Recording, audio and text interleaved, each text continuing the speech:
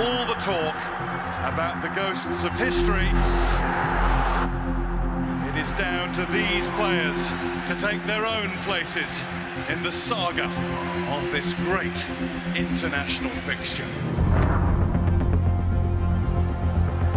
Sterling, it's on for the shot. Neuer had to make the save. That's a good ball from Havertz. Werner, that's a good save by Pickford. It's Gosens' cross, it was Muller battling for it, and Havertz who hits it, and Pickford who saves it. What a good hand. Shaw, across for Sterling! There's your spark. Wembley ignites. Oh, we haven't seen scenes like this in a football ground for a long, long time. Oh, there's an error, and Havertz is onto it.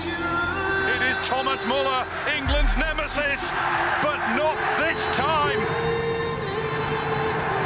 That never used to happen, never ever.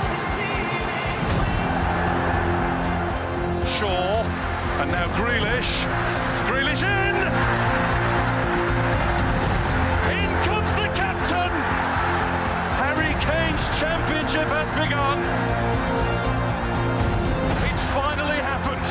England beat Germany at a major tournament.